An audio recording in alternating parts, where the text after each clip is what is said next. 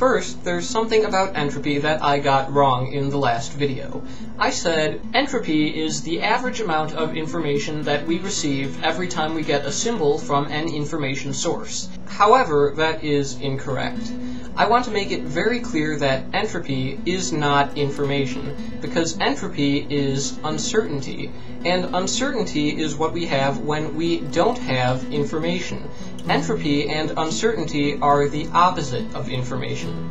Again, information is what you get when your uncertainty is reduced. The difference between the amount of uncertainty you have before you receive an outcome from an information source and the amount of uncertainty you have afterwards is the amount of information you have.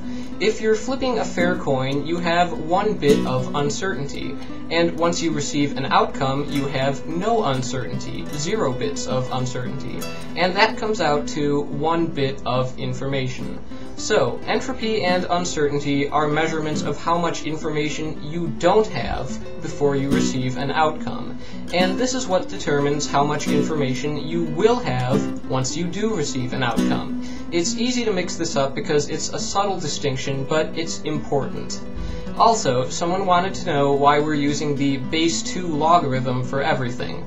Why are we using base 2 not just for something like a coin flip with 2 symbols, but also rolling a die with 6 symbols?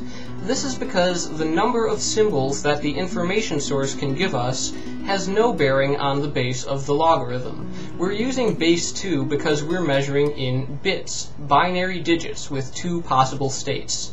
Now, why are we using bits? Information theory was created to figure out how much space we need to transmit and store information. And that's what computers and other electronic devices do. They use digital circuits, which are either on or off, 0 or 1. And that's why we use binary. Now, binary is a numeral system just like decimal. It's just that binary has a base of 2, while decimal has a base of 10. For example, when you have a decimal number like 529, moving from right to left, you can see that this number has 9 ones and 2 tens and 5 hundreds. Each place is a power of 10, because there are 10 possible digits. The ones place is 10 to the power of 0, the tens place is 10 to the power of 1, the hundreds place is 10 to the power of 2, and so on. Now, instead of 10, binary uses a base of 2, because there are only 2 possible digits. And when we have a binary number like 1011, moving from right to left, the first place is 2 to the power of 0. The next place is 2 to the power of 1, and then 2 to the power of 2, and 2 to the power of 3, and so on. So, it has a 1's place, a 2's place, a 4's place, and an 8's place. And if the binary number is even longer than that, the places are going to keep doubling, because they're powers of 2. So for this binary number, we can see that there's 1 1, 1 2, 0 4s, and 1 8.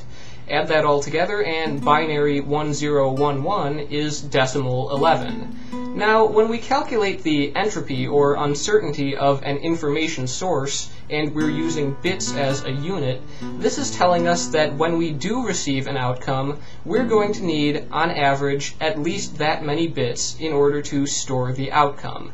For example, flipping a fair coin will give us 1 bit of information, and 1 bit is sufficient to store the outcome of a coin flip. It's either heads or tails, so we can store that as 0 or 1. 1 bit is enough. Now, rolling a fair die gives us about 2.585 bits of information. What would happen if we tried using only 2 bits to store the outcome?